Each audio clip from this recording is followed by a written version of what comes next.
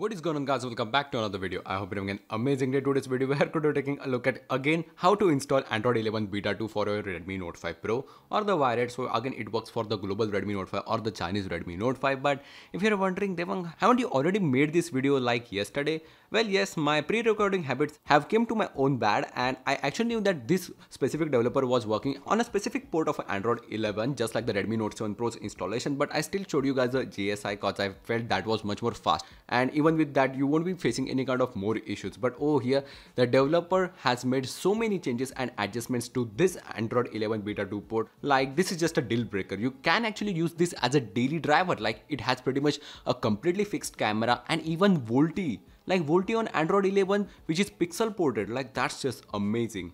Like, the elements that he has added and fixed in this build is just like amazing work by the Speedo.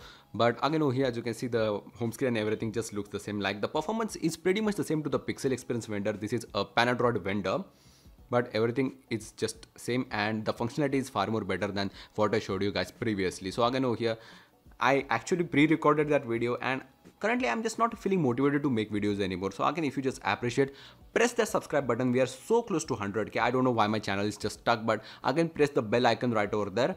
That helps too. But again, as you can see, going through everything, quick setting panel and stuff just works fine. Again, you have the music player right over here with the newer toggles like the screen record and everything. But the developer has also added a performance profile. So for example, you can adjust for battery, gaming, extreme battery. So if you are just consuming media from MX Player or YouTube, it would help, or balance for everything, or just performance for gaming. So again, that's pretty good.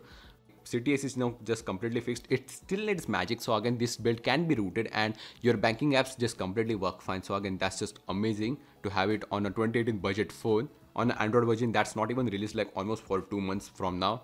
But directly go into the settings app, you have Fusion Stable settings as additional features, and it does get an icon, so looks much more cleaner than before. So scrolling down, pretty much everything is just the same. Battery is much more optimized than before. And if you go to the display, additional settings, now you have double tap to wake, which now completely just works. As you can see, even the fingerprint scanner on Godix just works fine. As you can see, mine is Godix and opened pretty quick. But if you just go to lock screen and always show time, you also have always on display. Yep, that even works completely fine. So again, just amazing. Even if you turn this off, ambient display just works normally.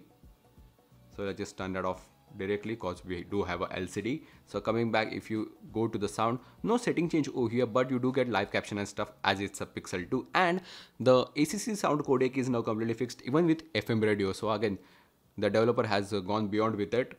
So scrolling down, privacy, location, everything just works fine. Even with the security, you do have Godix fingerprint scanner, as I told you guys, so that's big.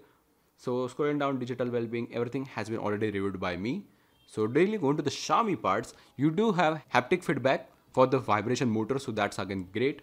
You have display calibration. So again, Xiaomi sold Redmi Note 5 with pretty much like 4 different displays, so you can just completely calibrate it right over here. And I have actually adjusted the saturation and contrast a bit. So again, it literally looks like an AMOLED screen. Like, the blues are so deep, even with the blacks, it's just completely dark, matching to the body panel. Then again, scrolling down, you have the thermal settings. Again, just amazing. You have enable flip cover wake up. I didn't even knew Wired had that, but again, apparently it works. You also have the MI sound enhancer right over here. So again, that helps. With now the ACC sound codec, it will just run amazing as your official MIUI 12. And if you go to the system, pretty much everything is just the same. You do have rules from Android 11. Then again, all the gestures and everything are very optimized. Again, as you can see, there are a lot of options right over here. But coming back, going to the about phone section, all the security patches have been updated, like the Google Play security patch and even the system update. So for example, it's running July 5, the latest and greatest.